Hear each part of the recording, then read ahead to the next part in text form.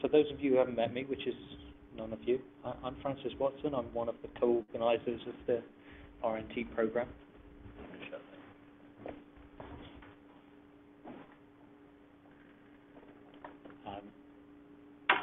So I won't thank the organisers for inviting me.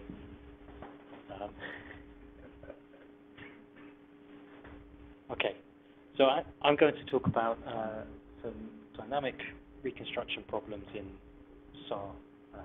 So just a quick overview of my talk. I'm going to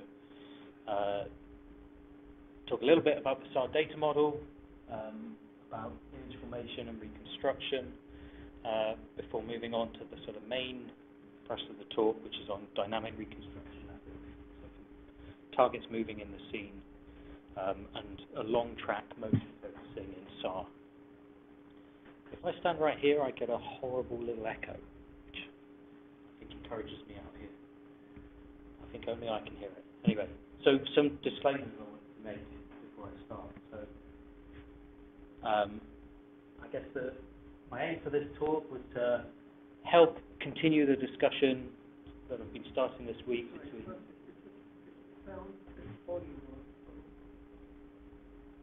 the volume's on, right? It's on here, yeah? That's the microphone, right? But are you echoing it on your laptop? Probably. Okay, there we go. All right, so maybe they'll filter that out when they put it on YouTube. So, a couple of disclaimers. I guess I wanted to give this talk this week to help with the discussions between mathematicians and SAR engineers. So hopefully it lands somewhere between the two. So on the other hand, maybe that just means that there are aspects of the talk that are disappointing to all parties, right? So I'm not using any real data in SAR. On the other hand, sometimes I'm maybe taking more of an engineering approach. There are some elements that could be made more rigorous, some new mathematical directions to look at, and we'll come back to that. Okay. So we're talking about synthetic aperture radar, and I don't have a nice graphic like some of the talks that I've made. So this is what we're thinking about. This is one I made earlier. We have a radar which flies along some trajectory, which I'm calling gamma t, and at some time s, it transmits a pulse into the scene that we're thinking of as 2D. A receiver is traveling along some other path, gamma r of s, is maybe the same, and the reflections are recorded there. Okay. So we're going to say that these waves are governed by the scalar wave equation. Now, obviously, they're not really. They're governed by Maxwell's equations. So I quite like a term that Joshua used last week, or possibly the week before, to describe this. So we're going to call this the sarcoustic data model. We're going to pretend that everything's governed by the scalar wave equation. So okay, that's okay in free space for each polarization. That's fine when there's no interactions, but obviously something different will happen when these waves interact with the scene. And we're looking for reflections from our receiver, and we're going to say that those are reflections caused by perturbations in the wave speed from some constant background, so the C naught is the speed of light. And we're going to assume that this reflectivity function U is non-zero only on some surface that we're trying to image, which we may as well call x3 equals 0. Equally, we could think about imaging directly onto some known terrain. Okay. So the pulse that we transmit into free space, so that just travels through the air, so that satisfies a wave equation with a constant sound speed. And we're going to write then the total wave field that we could measure as the incident field plus some scattered field, and I suppose it's the scattered field that we care about in radar. So this scattered field will satisfy these equations. So the equation that the total field satisfies minus this second equation, and if we subtract those and do a bit of rearranging, then we get another wave equation out. And here we have this, the total field appears in as part of the source term now. Okay, and we can rewrite this in integral form, and of course we can write it in the frequency domain, and here I've just included the Reeves functions explicitly. And what we should note is that the scattered field appears both inside and outside of the integral, which means that the thing that we're measuring, the scattered field, varies non-linearly with the reflectivity. And if this is something that you particularly are interested in solving about, then I'm just going to point you to our sister program, Multiple Wave Scattering, whose first workshop is on this week. Okay. So ideally, we want something not nonlinear. So one of the things we could start to do is expand this as a Neumann series. So obviously we also need to be careful about whether we think that will converge. So here the first term, so this is the incident wave field. I don't know if anyone can do something about the line on the screen. Which way? It's the sign coming through. It's capital there. Oh, I don't think so. Okay. So the first term is just the incident field scattered once. And then the second term in the series, you see on the right-hand side is this scattered field, and then that's re-scattered again, and on and on and on. So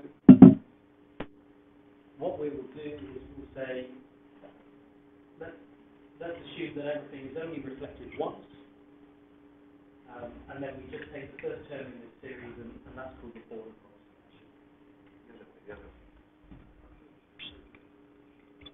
Yeah. Okay.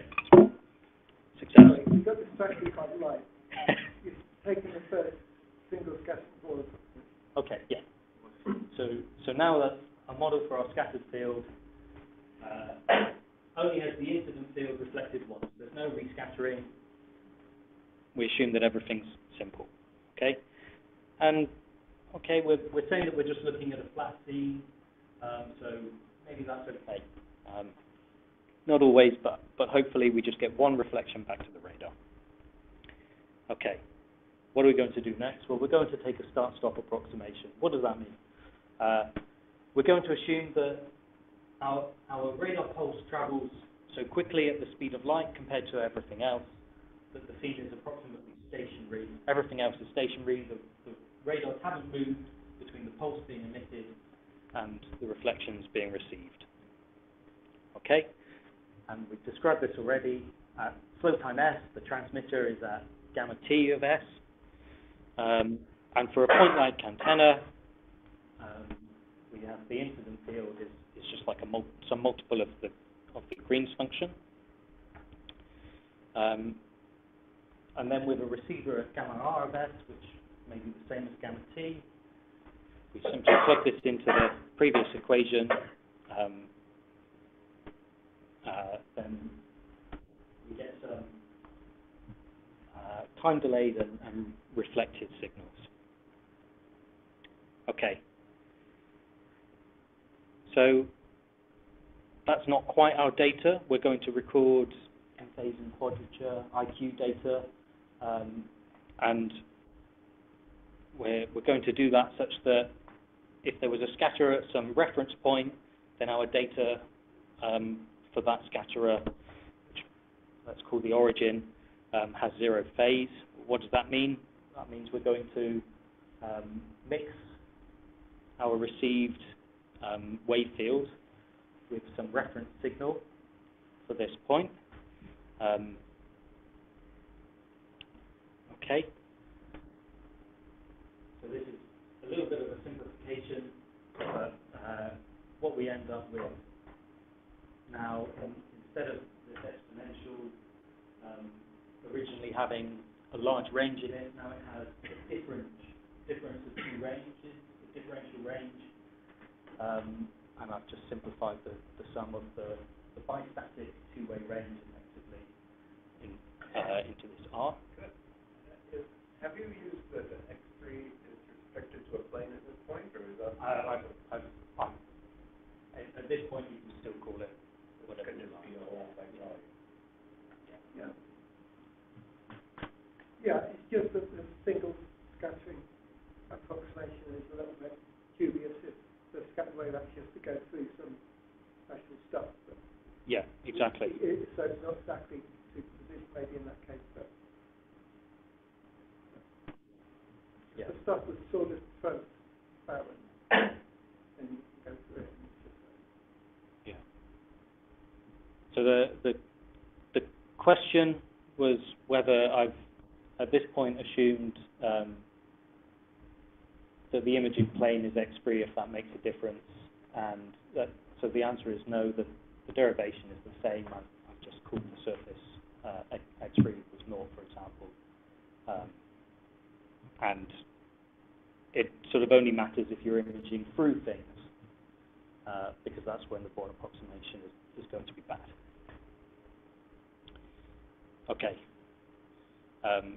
And of course, this is something that we can sample at lower frequency. So effectively, we've got something centered around zero frequency now. So whereas our radar might be operating at 9 or 10 gigahertz, we don't need to sample at 20 gigahertz. We now just need to sample for the bandwidth of the signal. Okay, so now we discretize this. So let's assume the scene is made up of some distribution of point scatterers on our grid. So on our grid, X3 equals 0, for example. And then this gives some discretized data model, which we can write using linear algebra. And now let's just summarize some assumptions that we've made so far in building this model. So firstly, we've used a scalar wave model. We've assumed single scattering. Here, we've assumed isotropic point scatterers, and we've made a start-stop approximation. So some of these things are not going to hold up very well, depending on our application, the data we collect, the scene we're looking at.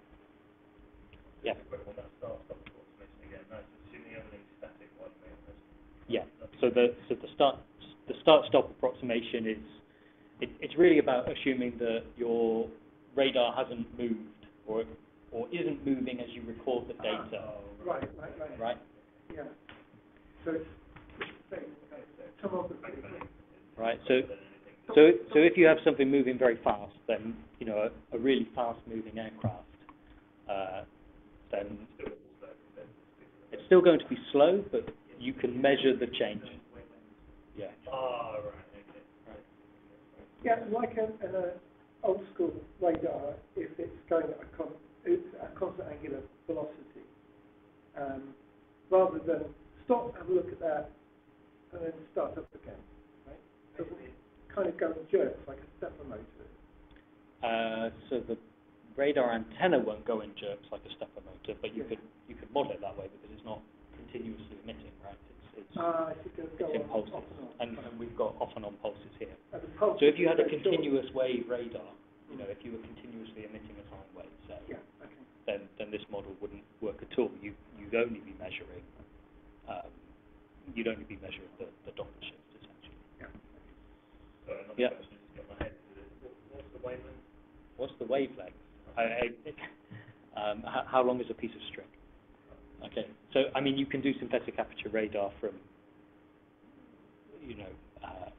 I guess, from, yeah. A few meters to down to millimeters. Yeah. Yeah. So where it's waves. Okay. So I also wanted to make a throwaway statement, and this kind of builds on some of our discussions or links to some of our discussions yesterday, where we asked, so Bill asked what the image formation actually is. And here I'm just going to say all star image formation is application of an adjoint operator, and I'm obviously being a bit facetious. In other words, for mathematicians, that's a back projection. On the other hand, back projection means a specific time domain algorithm generally, if you're from a SAR engineering perspective. So there's a bit of a language shift there in terms of just what people think. Time domain adjoint, though, right? Exactly. So it's a time domain adjoint, right? It's the adjoint of a time domain formulation of the model, right? Often, I guess sometimes it's called the fast back projection algorithm, where it's got fast interpolation in there, but. Yep, so on that, many formulations. So as Malcolm said, many are sort of geared to use FFTs so that you can do things really fast, or maybe they're more geared towards having a very accurate adjoint operator, such as a match filter. Okay, but here we're thinking about tomographic approaches to reconstruction. And obviously, despite my throwaway comment, there is a lot of research in this area for SAR. It's not actually all back projection, especially a large body of literature on compressive sensing. But we're thinking about reconstruction problems where we want to find some model parameters of the reflectivity in the scene, which would best reproduce the data, as well as fit some prior knowledge. Is that a hand? Yeah. So when you say tomographic reconstruction, you mean that's a variational? I mean variational approaches, but maybe familiar as well. Yeah, or somehow higher dimensional. Or we might be interested in something higher dimensional, right? Because we're the rich and nonlinear tomography. But that word tomographic here means variational. Yeah. And yeah, maybe that's just another sort of language thing between disciplines. Okay. You mean as in the types of approaches that are used on things called tomography? Exactly. Yeah. Well, I mean, people always say place reconstruction. Yeah, and then they do something else. Like 3D tomography. I didn't really catch that. There's a lot of coughing going on.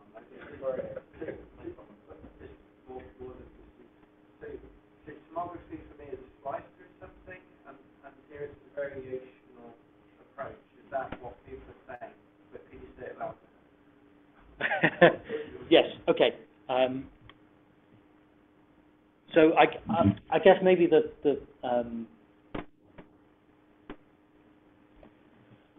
I think the answer is just yes. I'm using the term sort of quite loosely here, right? In a way to sort of link to the RNT program, more than to say that it has to be a slice. Although I think I quite often find in SAR when people say tomographic approaches, they're doing a 3D reconstruction, right? So yeah, it also sounds too more generally. Although I yeah. think somebody recently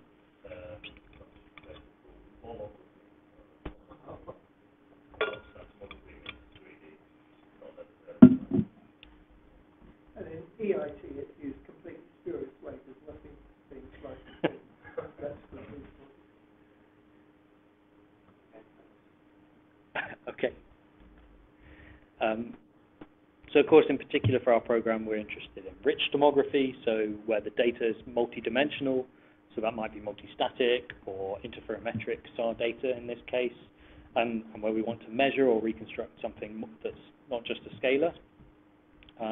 And we're interested in nonlinear tomography, where in this same formulation, so this forward operator A would somehow depend very non-linearly with some of the parameters. Okay.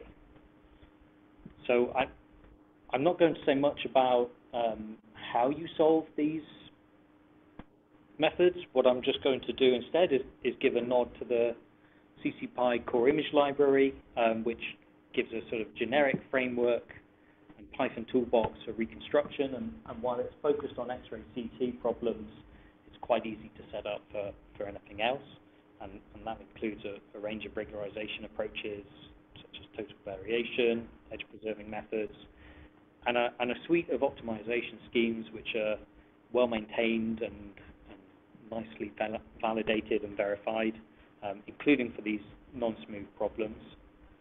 And I guess the reason is it's easy for developers like me to quickly get going because you don't have to do everything. You've got a whole suite of algorithms. You can just try your bit of the problem. You just need to describe this operator A in some predefined way. And then, of course, it's easy for users because you have a nice abstracted interface where you can just write something down that looks like that equation that you want to solve and try a solver for it. So what does that end up looking like? Well, it's very simple. It's obviously not great always to put code on the screen, but I just wanted to highlight how easy it is. Here, so this first line sets up the system matrix. So I've made the class that describes these system matrices for SAR, the data model. You just give it some information about the geometry of the scene, so how big it is, where your pixels are, the geometry of your data, so where these flight paths are. You have some data, and you set up, for example, a least squares data misfit. You say, I would like total variation regularization. You have an initial condition, you pick a solver, and you tell it to go. And hey presto, you get an image. So I suppose the reason to highlight this is we have sort of a real mix of disciplines here. So if you're interested in these kinds of methods, you don't have to learn everything about them. You kind of need to learn just enough so that you know, what does total variation mean? You know, what kind of regularization do I need? Roughly what sort of ballpark of parameters might work? Which set of solvers actually are valid for my problem? But you don't need to get to grips with all the analysis behind them that sort of proves they work or when they don't. Okay, so just a very quick example. So as I said, there's no real data in this talk, and I guess we saw last week from Marco Iglesias why, as mathematicians, we like to start not working with real data because you end up just testing your forward model more than the algorithm before that can actually reproduce your data well enough.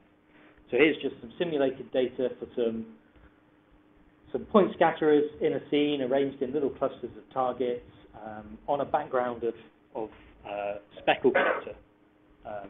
So on the right, this is the data Fourier transformed into the time domain. So we have fast time going up, and that's just the index of the pulse number, the index of the pulse sample of the received signal, and going across is the index of the pulse number. So that's how we move across the synthetic aperture in time. Okay, and you can kind of make out some structure from the targets against the background clutter. Fast times proportional to range? Yes, yeah, fast times proportional to range, yeah. One's a surrogate for the other. So 10.7 degrees is what in your picture?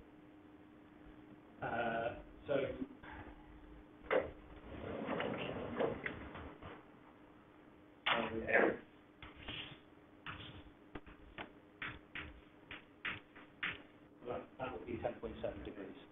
Okay, so the length of the aperture doesn't matter. It's the angle that you plug. So if it's really close, you end up sort of going around the scene much quicker. Right? If you're kilometers and kilometers away, if you're up in space on a satellite, then you go much further to get the same.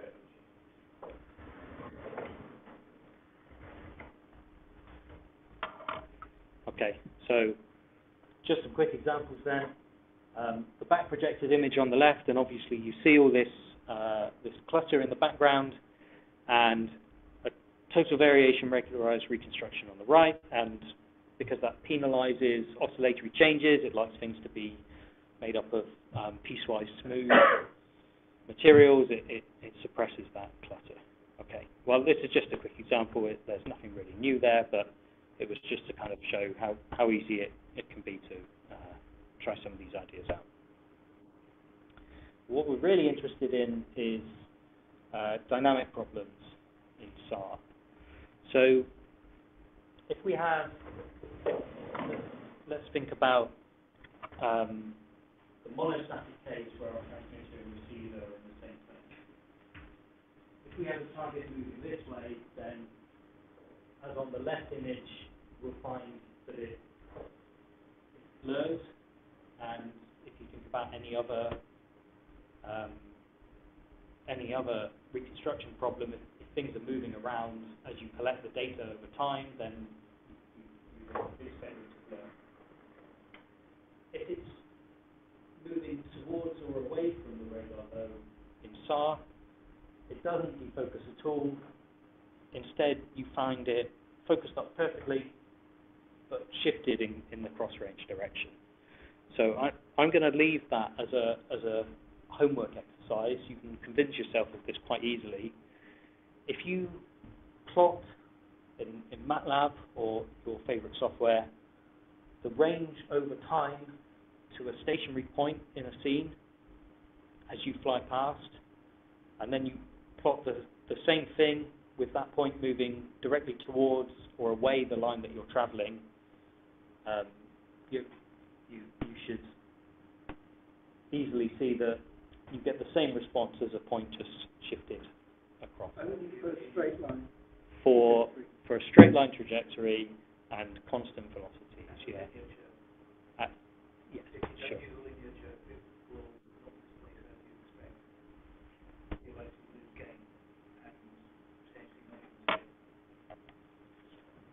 Right, and that's about measuring the Doppler shift, right? So Malcolm made the point only for a linear chirp, and if your signal isn't a linear chirp, then you'll lose gain instead. Yeah. It's Doppler sensitivity. Yeah. The linear chirp is Doppler tolerant. So if you change the speed, essentially you put a frequency shift in, but it still manages. Yeah. So it measures the phase shift as a phase shift across rather than the Doppler shift up, right? If you plot it, yeah. If you go Doppler, speed. So you can translate between the two. Yeah. But if it's non-linear, Then you do measure the Doppler shift, yeah. Okay. But you'll still see, if you have a non-linear chirp, you'll still see some displacement effects, right? yes, the displacement effect will be sort of overtaken very quickly by sort of loss of gain. So you actually see the target fade. Okay. And the displacement may not, it depends on your waveform as to whether you see that displacement. Because you can design waveforms to be kind of untacked responses, where you get a response for stationary and you get nothing. Just thinking, Margaret. Yeah, maybe you can, Bill, maybe you can be in charge of where the microphone is. Right. I was just thinking Margaret comes. Yeah. And anyone else. Okay. So, sorry, this motion is due to the geometry, like equivalent geometry to something moving, staying still. Not because you can't measure. Not due to the Doppler effect of the thing moving towards the. Yeah. So for a linear chirp, as Malcolm pointed out, you don't measure the Doppler shift due to it moving towards you, or it would have to be moving quite fast to measure that effect, right? So it's not a Doppler phenomenon. Because we have a wideband signal, a wideband, specifically a chirp in SAR, it's hard to measure that.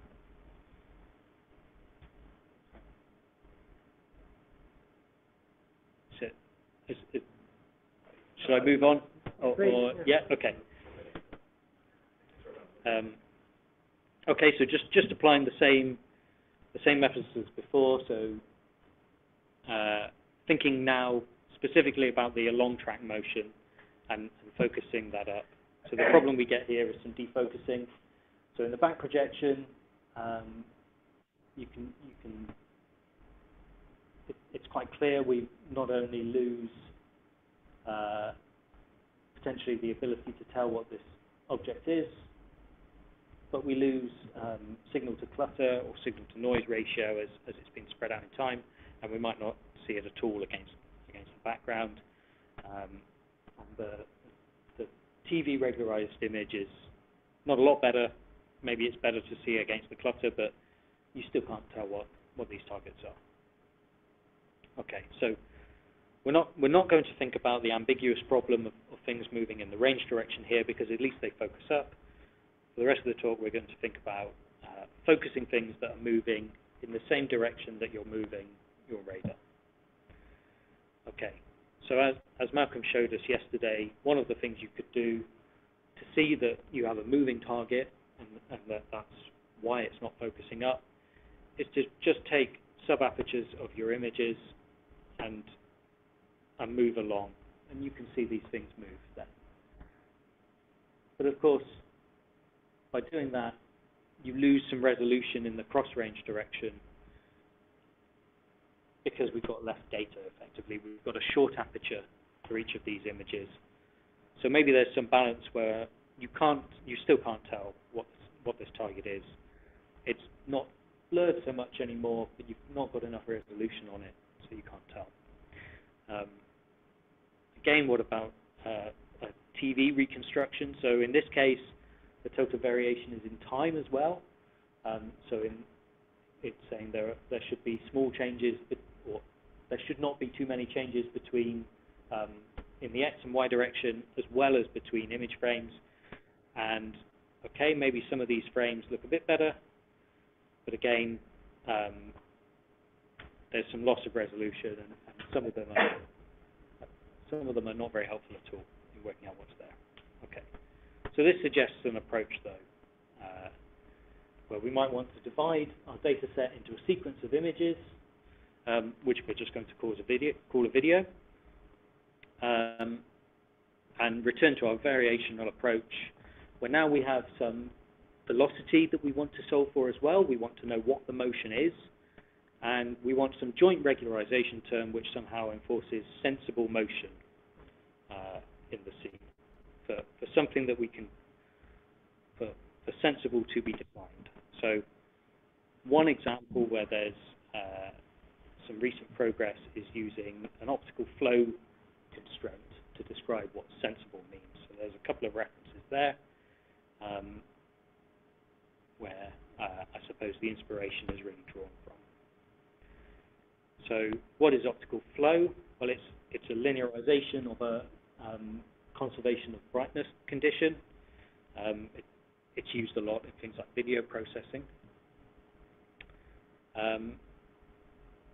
Discretizing this optical flow constraint and incorporating it as a penalty, you can see we can gain this regularization term which penalizes differences between frames which somehow don't match a given velocity term. Okay, so if things move in a nice smooth way and you have a velocity which is nice and smooth, then this regularization term will be small. Okay, so on the other hand, it will penalize changes between frames which provide unrealistic jumps. So it's not going to let objects jump around the scene and things sort of appear and disappear. And you can solve this with a biconvex optimization scheme, alternating between your image parameter u and the velocity field v. So Just think photoacoustic gets the name check. Yeah, photoacoustic gets the name check, yeah. Okay. Let's think quickly back to the SAR model, though. So for slowly moving targets, and as we just had a sort of brief interlude, we're not going to measure a Doppler shift. We can consider the scene frozen during a pulse, so we can still sort of include this start-stop approximation and ignore Doppler shifts. But of course, each of these image frames is still going to be made up of multiple pulses, and motion within a frame, an image frame, so between these pulses in the same set, is still going to cause phase changes in the data, which is still going to cause some defocusing of our image. So let's just go back to our model, and we put a distribution of point scatterers down, and one thing we could allow is that now these point scatterers are moving with our velocity. So we know the velocity at a point in space, then between each pulse, that point scatterer is going to move. Okay. So now our forward operator is nonlinear in V. And we've assumed that this velocity is going to be constant in each of these image frames of our video. Okay, so now our reconstruction problem is going to be nonlinear in velocity, hopefully mildly for slowly moving along track motion. So if our frames are short enough, we're not going to see too much nonlinearity. So slow moving or short frames are kind of equivalent. If you took a long frame, then you would have had a lot of motion during that image chip, right? It's kind of swapping time for speed. So if we had too short an image frame, then our resolution will be too coarse, and that might hamper our ability to estimate V. So previous discretizations of optical flow also may work poorly for SAR. So in the just going back to this model here, this is a center difference, finite difference approximation, discretization to the optical flow constraint. Now, that might not work very well in SAR, and I found that it doesn't work for my NODI simulated images, and if it doesn't work for the NODI simulated images, it probably won't work very well on real data. And the reason is we've got lots of point-like oscillatory high-frequency stuff in a SAR image. You don't see nice flat things between pixels in general. You don't see nice constant areas of one reflectivity. So when we take a center difference, we're going to be skipping over reflectors as we go. We also have sparse solid body motion, not smooth deformation, as has been seen in some of the other applications of optical flow in dynamic tomography. So we'll have a small number of, say, vehicles which are driving, and not objects which are deforming, for example, in some mechanical process. We also have some complications due to the fact that we've got complex imagery. So the phase of each of these sub-aperture images in our video will be different. So if we take differences between image frames in a finite difference approximation, we're going to be seeing the difference in phases, so that's not very helpful. So maybe we want to work with absolute valued imagery and apply a brightness consistency condition to absolute images. On the other hand, if we can stay working with complex valued images, then it means we can get some coherent combinations. So if you took this stack of images in our frame, if you keep them as complex valued images, if you sum them all up, you just get back the image you would have formed if you'd taken the whole data set for the back projection. So we also want to stay working with complex images. Okay, so what's a possible solution? Well, for an iteration solving U, so an outer iteration, we're going to alternate between solving for U and V. We're going to apply the brightness consistency condition directly to complex images. So remember, I said the optical flow is a linearization of the brightness consistency condition. So we're not going to linearize that. We're going to say that the next frame is some warping of the previous frame. So discretizing the brightness consistency condition, we can write this warping as an interpolation scheme, and here I'm going to use cubic interpolation. And the other thing I've done differently here to the reference made earlier is I'm going to work with a 2 norm here, not a 1 norm. And the reason is the gradient of this regularization term is then going to be summing across the subaperture. Okay? And as we just said, if you sum these images, you get a coherent combination because they're complex valued. Okay. So for each outer iteration in reflectivity, we now have a variational problem to solve. So we've got a given velocity estimation, which let's start with a 0 velocity field everywhere, because if nothing's moving, then great, we just solve this one thing. And we'll hopefully end up with a video with no motion in it. And again, not really going into any detail about the optimization scheme, other than to say I'm using the primal dual hybrid gradient method, the default implementation in cell. Sorry, it's non-linear, right? So this problem is linear in U. Right. Right, because V is fixed. And then so the thing that in CIL, the primal dual hybrid gradient, is meant to solve a linear inverse form with a TV. So you just pick speed for the moment and call it. That's right, yeah. So here V is fixed.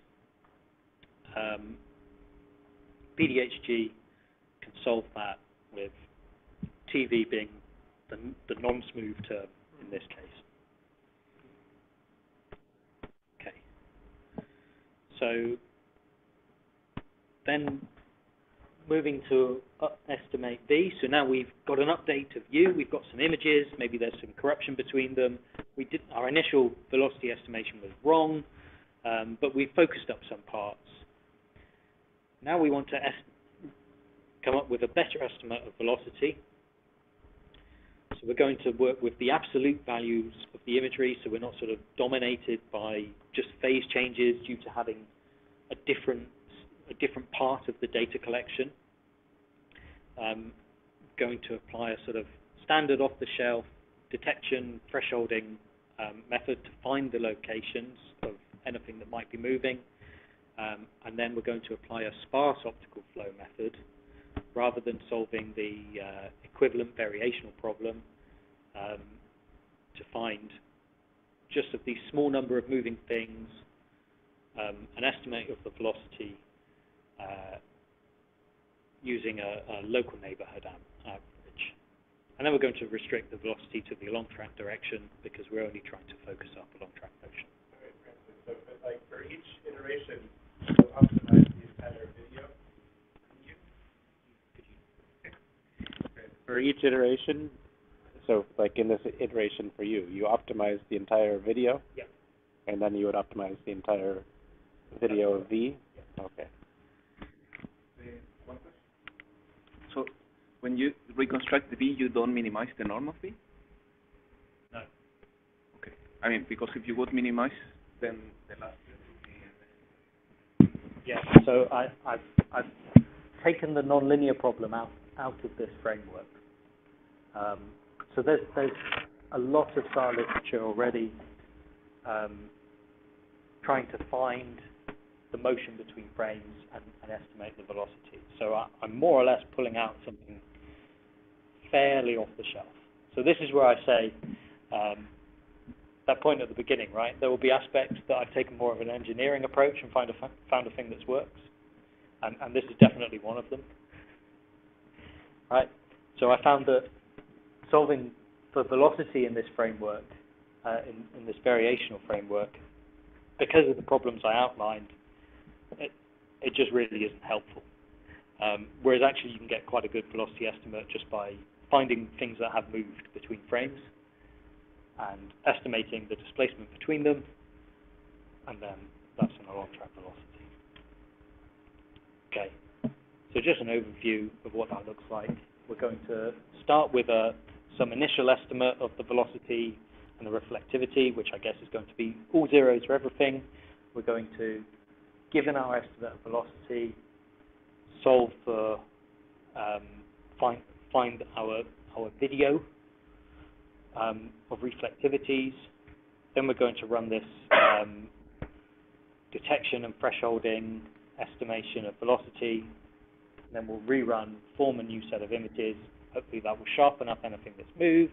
We can get a better reconstruction of them, estimate the velocity better, and go around until we find something we're happy with. And I guess I found that 2 or 3 iterations of this outer loop is all you really need. So now here's some results. So it's the same data set, but now I've divided it into 10 non-overlapping sub-apertures. We'll just run through these. So hopefully you can see that there's almost no resolution on the left here, but on the right, the reconstruction result, we're skipping through quite slowly. Yeah, so it is moving slowly. I can see it on my screen. On the projector, it's not a bit less obvious that things move. Okay? And there's some delay between me pressing the button and it actually happening. Okay? I don't know. The sort of half engineer in me is kind of quite satisfied by the sort of resolution. Yeah, it worked. It worked, and when I tried it with other things, it also worked, right? So everything focuses up quite nicely. Whereas the mathematician, you try and break it. Yeah. Well, I found lots of broken versions and converged in on what worked, right? And also just to say that in this simulation, it's not a constant velocity. There is some small amount of acceleration, and the estimation of velocity or speed is sort of all right as well. Can I just check, you're not really thinking of velocity as a nuisance variable, are you? You might be interested in the velocity because it might help you recognize what the target was. So is the velocity a nuisance variable? I suppose in this formulation it kind of is a nuisance parameter. But in a lot of applications of SAR, you might only be looking for some things that are moving, potentially, or you might be particularly interested in anything that's moving,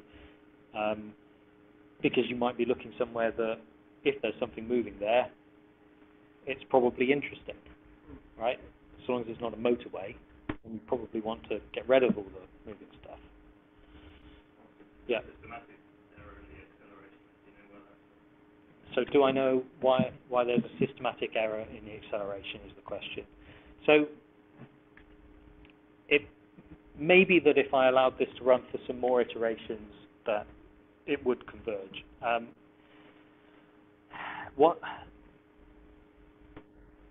So yes, and it's a thing that's quite hard for me at least, to wrap my brain around, and maybe we can have more of a discussion with Malcolm and Dan.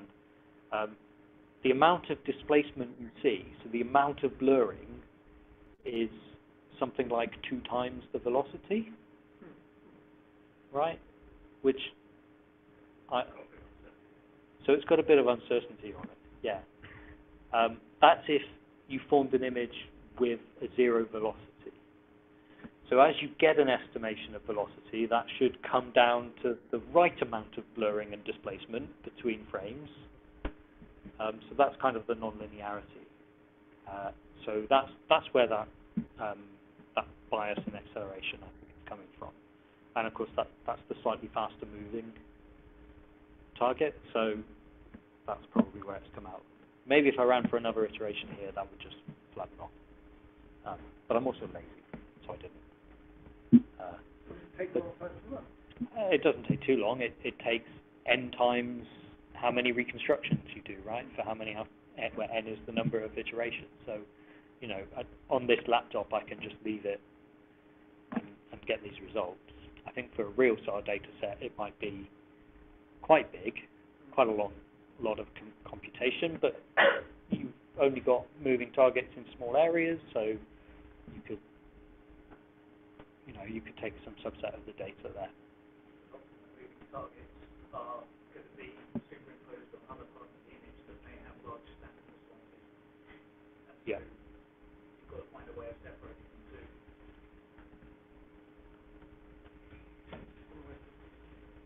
So the point was often the moving targets will be on top of areas with a large static response. If you take a town, you're far more likely to see vehicles moving Sure. around than if you take a bit of empty dirt. Yeah.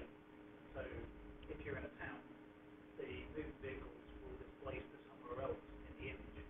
Typically, they won't always just be moving across your image in the same direction as you're flying. And so they will sort of probably displace as well. Sure. This would work for a displaced and moving in cross-range target to focus it up. You'd have to think, so I'll come back to it, you'd have to have some other measurements to also estimate the range direction velocity, because if you start plugging something wrong into your forward model, then it won't converge. So that's when the nonlinearity will really matter.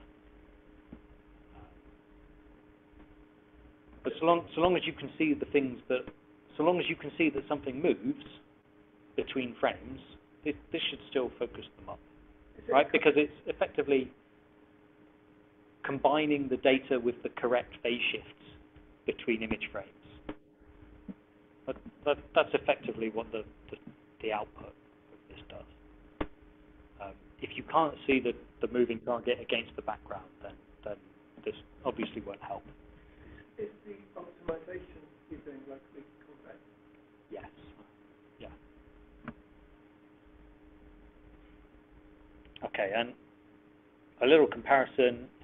So again, to the spatiotemporal total variation, and I'm not going to run through the whole video here, but just one frame. Should be the same frame, but it looks like there's a little shift. Maybe I've accidentally chosen two different ones. But you see there's a lot more focusing up by combining. Essentially, you get the information from the whole aperture rather than just the little bit that you've allowed. Okay, so what next? Well, I've made this point about realism. Hopefully, I'll actually get into Dan's lab soon, and we can collect some data and try this as well as some other ideas on something well controlled and real and a small enough data set that we can prototype some things and not just have to leave them to churn away on a large cluster. It needs to include more than just the long track component, and here I think if you extend this to multi-static data, so there are multiple antennas, multiple receivers, each able to capture different components of the velocity. I think it's actually fairly straightforward to recombine those different measurements. But of course, if there's acceleration in the range direction, then that looks like a velocity in the cross-range direction, right? So the amount of displacement will increase throughout the image. So if something is accelerating towards you, if it's moving towards you at a constant speed, it will be displaced in cross-range. If it's accelerating towards you, it will move in cross-range.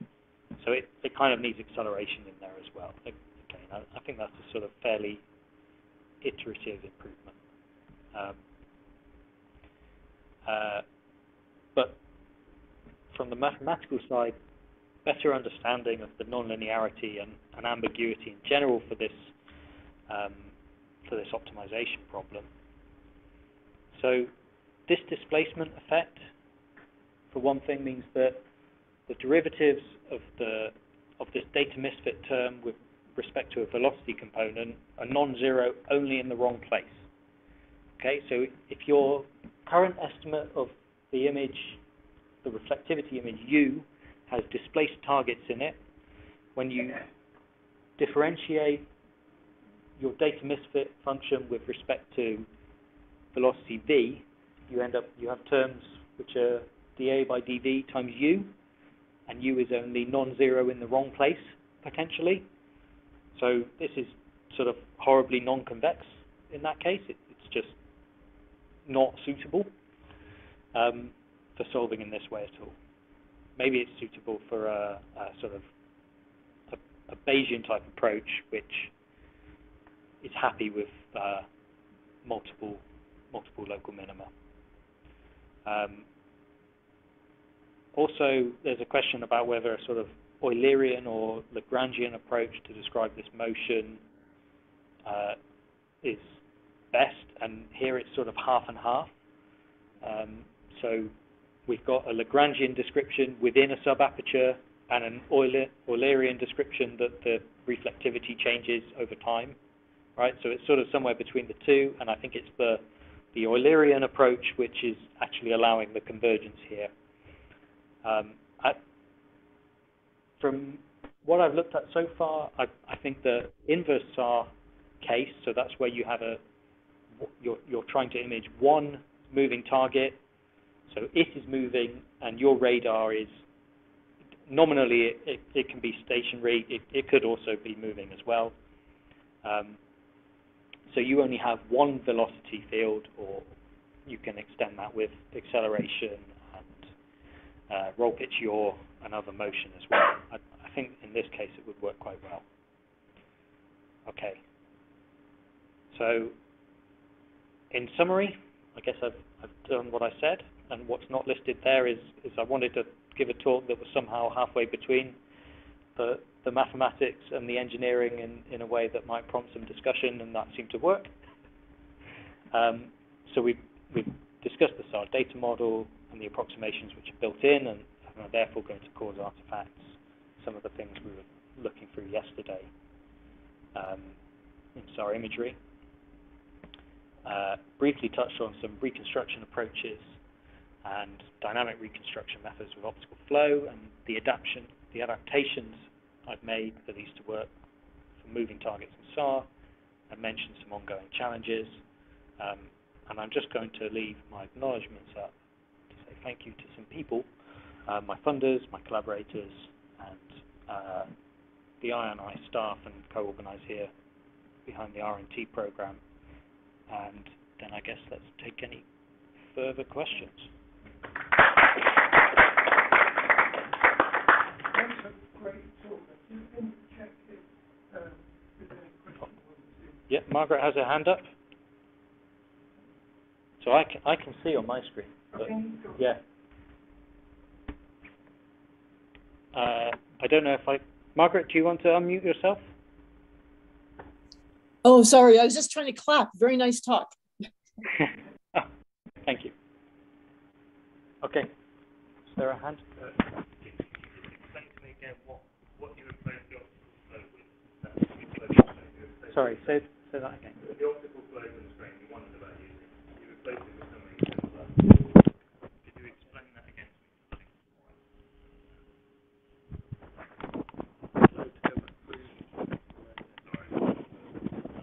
Yeah. So the question was, what did I replace the optical flow condition with? Right. And the answer is I replaced it with the thing that optical flow is a linearization of. Okay, which is this brightness consistency condition, so equation 18 here. Okay, so I didn't linearize in a way that we then end up with all of these problems. Not linearized flow. Right? So it's not linearized. So this comes out of, this is essentially the first term of a Taylor expansion, right? And it's this derivative, this gradient term that needs a finite difference approximation or something on the image that just didn't seem to work for SAR. What I did try was sort of, could you downsample and smooth the image and see smooth changes, and it just didn't seem to work very well. It kind of didn't give me enough hope to persist, and I thought there's probably a better way to. Kind of bind it to that. I was thinking about that this optical flow preserves scatteriness density or something. Is there something better that you could try and conserve?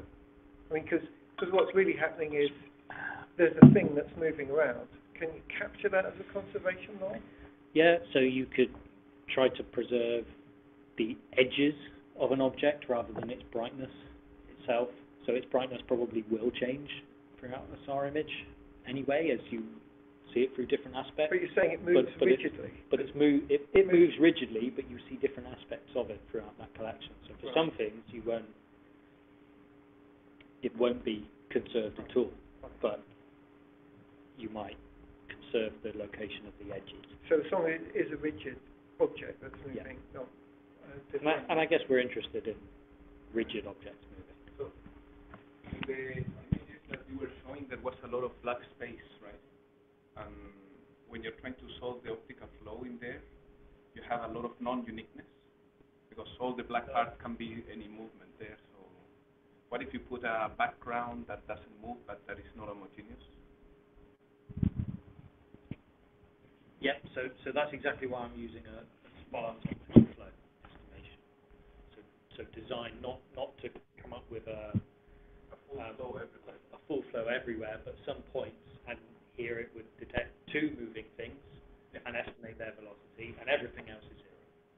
But I mean, if you do the same experiment, putting a background, but then the optical. So there is a So the reason there isn't a background, right? There is a background of clutter, which actually you can see shifts in time, right? So on the left, the back projection, that's not noise, that's physical clutter.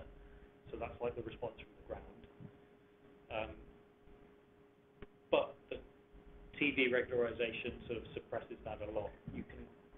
It's hard to see on the screen. There is some amount of it still there, but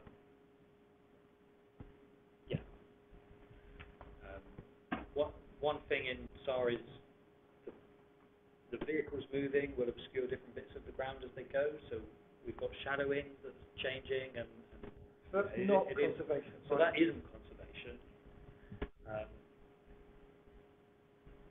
In fact, I think one improvement that's maybe you could write that down, couldn't you? It's like it's being removed because something's there. So the conservation law has an extra term, right? Yeah, well, that just equates to putting some zeros in some rows of this warping matrix W, right? So some things won't be conserved between frames; they will be overlapped. I have a simple, probably naive question, but you said several times, I think, that you take disjoint pieces of the aperture. Is there any reason they have to be disjoint? So no, other than I think you have to be careful with your data misfit term here. So you need something that's still a function. So you need to physically replicate chunks of the data which are in multiple frames, right? Because otherwise you'll have two adjacent images will be simulating the same elements of the data. So when you calculate the data misfit, you need to be quite careful in terms of the implementation to the optimization scheme. So they don't have to be disjoint, but it's much easier to implement. It just seems like making them not disjoint, you could take a wider aperture and move it. Yeah, so you can. Yeah, and I think that's what you'd ordinarily look at in a sort of video of sub-apertures. But it's sort of not necessary here.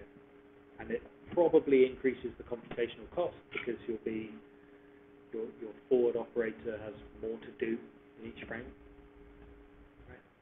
But you have more frames. Well, you have the same amount. You could nominally have the same amount of frames, but they'd have more data. Right? It depends how you want to balance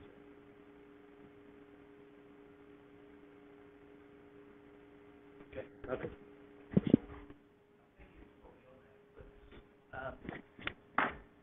You put this at 5 gigahertz, so it's sort of kind of relatively low for an airborne SAR. What was the integration times and the speeds of the targets? I think some of this was there, but just trying to see sort of how it would fit with normal scenarios. So I did the mathematicians thing of non-dimensionalizing slow time. So slow time ranged between 0 and 1.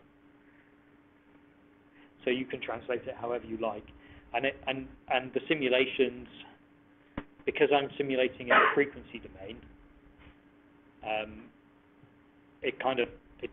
there isn't an integration time. I'm essentially doing exactly what Dan captures in his lab, which is everything is physically stationary. You can integrate as long as you want. So motion isn't kind of real in a sense there. But you could translate it up to whatever scenario is sort of interesting to you, provided you could actually capture that with a real SAR system. I'm just thinking that in most SAR images, you don't see moving vehicles. They display down the image, and you occasionally see a sort of bright flash or something that's moving that then produces a bright line across the image. But you see, like people in sails. If something is slowly, very slowly moving, I mean, the example yesterday was the bulldozer that is going less than walking pace can be seen on a short-range image at high frequency. You go down to X-band or below and try and get the same resolution, and your apertures are that much longer. We saw the boats as well. Yeah, satellite is easier. Yeah. Satellite you travel a lot more. And so the Doppler of the target moving is small compared with the satellite speed. But for airborne SAR, it's a bit more challenging to see sort of moving objects in the imagery. So I guess I was partly thinking about, so I signed videos on their website, and you see, so satellite imagery, yeah. And I guess that's what one of the things my funders are interested in as well. So yeah, you do see blurry ships that it might be nice to focus them up and see what they are. They do see bulldozers moving in quarries. I'm not sure they're that interested in focusing up the bulldozers, but there are things where focusing up a moving target is quite a nice thing to do. I think drones are all the rage now, so the radar on drones, so that's quite exciting now in conferences. They could go at any speed. Close to Yeah. I'm tempted to say let's continue the discussion informally over. Do we have some wine? There is, yeah. We've had wine for ages. We wanted just it from left the it. wine reception. So we should have that while other drinks are available. Shall we? Yeah, we can do. Yeah. Okay, thanks for doing that.